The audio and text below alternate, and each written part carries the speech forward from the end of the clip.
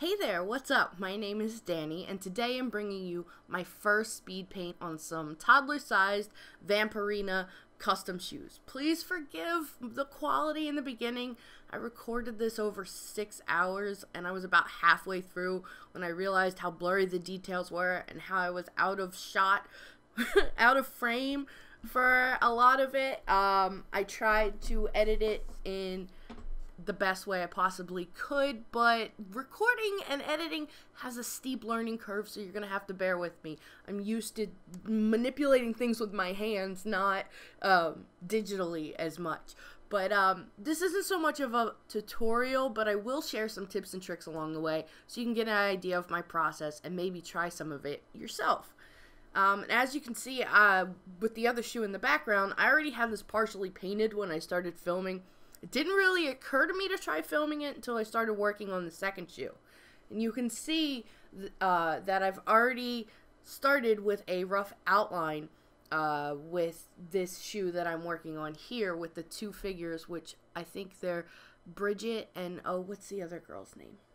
I can't really remember at the moment. Anyway, you can see the rough outline, and what I do is I either freehand it and go with that, or I use some freezer paper on bare shoe and iron it on, because you can take it off and it gives you a nice seal around the edges, and that's how I got the white as opposed to the purple. You can see in the very beginning I started darkening that purple color, and that's fabric paint. What I do is I put down a layer of fabric paint and then I do my acrylics on top, and that seems to hold up really well. The fabric paint gives a little more stretch for a shoe so that it's less likely to crack, and I try and work in thin layers with the acrylics, and you can see that I am mixing colors with my brush. That is the wrong thing to do. Do not do that. You will ruin your brush, but I'm using such little amounts of paint, and it's not a good habit. It's not a good habit to have, but it's something I have done here, but I would not recommend that. You can see you can kind of see the details. Don't worry, when I get to more detailed things, right now I'm just blocking in colors, giving myself an idea of where things go. I have a visual reference on screen as I'm doing this, but I'm not going to include that. That's just a picture from the interwebs somewhere off of Google I used as a reference. So sometimes I draw it in pencil first so that I can get an idea of where things go, but I find that I just wind up painting over it, so it's not really helpful. It's better for me to kind of figure it out with paint because it's easier to clean up. Sometimes graphite will get in your paint and tint it, and it's not fun. You'll see that I have a paper palette with me, and every once in a while you might see my hand fly by with this thing, and it's just a little squirt bottle filled with water, and I do that, and I squirt my palette to keep my paints wet so that it's easier to mix and so that it can sit there for a long time. Like I said, this was over the course of a few hours. I was doing other things at the same time. I tend to multitask, which is why it never occurred to me to record this before. So that's why there's a lot of jumping around. And like I said, I was just getting used to recording, so it was a little difficult for me. Next time I think I'll do better. This is the first time that I really got I tucked into painting on camera, so my hands get in the way, and I'm really sorry about that again. I figure out my angles at a certain point. You'll see. And like I said, this isn't really a tutorial because this is just my process, and I wanted to show that because a lot of people are curious because I paint shoes a lot. Thank you for interrupting me. I'm going to have to re-record that part, or at least crop it out. Anyway, people always ask me about my process. As you can see, I have small, chubby hands, but you can see these shoes are really small. These are a toddler size 6 in the US, and these shoes are really small, but it's just something I can do, and people like to know how, and I don't really know how to explain it other than I just kind of do it. you can tell that I hold my paintbrushes like a pencil, and I kind of use it like that. And I want people to be able to see that. It's a fun thing to do, and you can see that I go in layers. Now, first things you want to do is block in your shapes. I think that anybody can paint. I don't think that I was born with a talent. I think I was, as a child, that I was just more into drawing than most people, and I just stuck with it, and practice is what everybody says, and they're right. It's just practice. I've just had a lot more practice than most people. That's true. I just spend way more time on these kinds of things to get to this point. I don't think I'm better than anyone else. I don't have any kind of innate gift. I tuck in for 6 hours and I go, and I learn as I go. And I thought it was important to show my process because I am not perfect. When I lay these things down, they don't come out perfectly. You'll see me fix a lot of mistakes. In the very beginning, you saw me take out a Q-tip. I think I just did then too, when I get it on the rubber. And as a side note, if you do wind up painting shoes and you have a good quality shoe, like these are Vans, it doesn't quite work as well with, I paint cheaper shoes as well, like Walmart brand, and it depends on the quality of the rubber, but you can use some nail polish remover on a Q-tip to get it off the rubber. I found that when I rely on the tape, like if I tape the rubber down, I wind up not taping it right every time. I wind up with a bigger mess than if I just left it alone. So anyway, like I said, I make a lot of mistakes, and I want to show that. You can see things don't look right at certain points, and I just wind up fixing them. And that's all it is that you have to be open to making the mistakes and then figuring out how to fix them.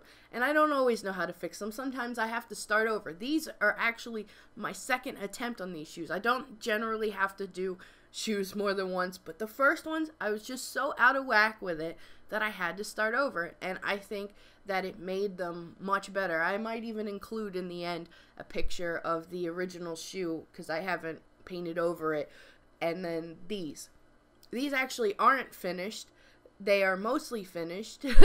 I wanted to show this process. I might stream the rest of these shoes, because I'm doing something on the back. I'm going to add a little bit of background detail so it's not just solid purple.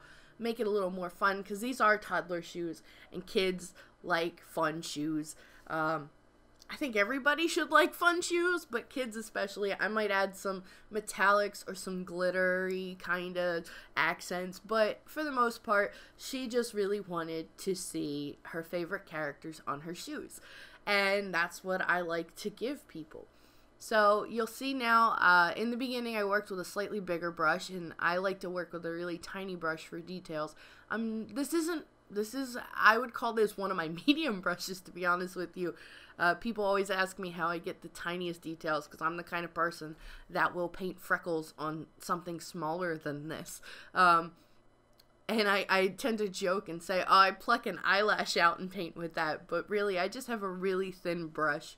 And they get messy really quickly. They tend to fray because I beat the crap out of them, and I mix colors with my brushes when I shouldn't. I also mix on the canvas, which you quote-unquote canvas. It is technically canvas because these are canvas shoes. But anyway, my art instructor in college, that was the thing that he said never to do, was never mix your colors on your canvas. But he meant more of it will be almost impossible to find the same color again if you don't mix it on your palette first. For me, when I'm working this small, it's not really that important. I tend to just, I'm done. But I paint in big chunks. This took me all day. Like I said, I was working on other things at the same time, but I tend to paint in big chunks. If I have to go back to this, well, I'm going to have to mix the colors all over again and hope I got it right. But I probably won't come back to it in general. I tend not to have to come back to it. I tend to get everything out of the way, get it all done in the first sitting. In one sitting, I should say, not in the first sitting. That's why I work in sections. Like, you can see that I started the other shoe first with Vampirina on it, and then I got a little frustrated with it and left it alone. But you can see that I don't really need to mix the colors back. Her skin tone is particularly an interesting one, and it was a difficult color to mix, but I didn't really have to. I think I did a little bit of it to fix some like highlights and shading, but I didn't have to redo that because I had handled most of the skin tone anyway. So you shouldn't mix your colors on your project, but I did. It doesn't really hurt me in this situation because, like I said, it's not something I have to come back to often, but, you know, don't do that. Do as I say, not as I do, right? So, anyway, as you can see, I'm working on Bridget here and trying to get... I'm still not completely happy with the color of her hair. I don't know if any of you are familiar with this show. It's super cute, but I'm not completely satisfied with the color, but it's close enough. I tend to be a stickler for colors, but like I said, these shoes have kind of been haunting me, and I'm holding them right now. I don't know if you can hear me, but they've kind of been haunting me, and I just wanted to get it done. If I keep going back, that's another tip. Know when to stop, because I could paint these for 5 more weeks. Will I? No, because then I will go even crazier. As you can see now, like, I'm starting to get to a point, I think right around here, I figure out, yeah, now you can kind of see the details a lot better with the camera. I have this webcam, and with my Mac, there's no software that goes with it, so I had to download this other app and whatever. Not really interesting. My point is that I finally figured out how to get the focus. So you can see more of the details. The colors are a little off, but not too much. I don't think it ruins it or anything. But yeah, so now I'm just painting her face, and it's what was very difficult about these characters in particular is that sometimes it's harder to render these are kind of like it's like a 3D cartoon, like a Toy Story, like 3D rendered kind of thing, a computer generated. So the shading is interesting, the shapes are different. I'm painting on something flat, and there's a little bit of translation involved in that. But I think it turned out pretty okay. There's some rough parts. I'm looking at them now, and there's some rough parts that I can, I could tweak a little bit, and I probably will. But for the most part, I think it turned out pretty okay, pretty good. And it was a lot of fun, even though it was frustrating. And I think that I think that the little girl who they belong to will love them. A toddler will not see your mistakes.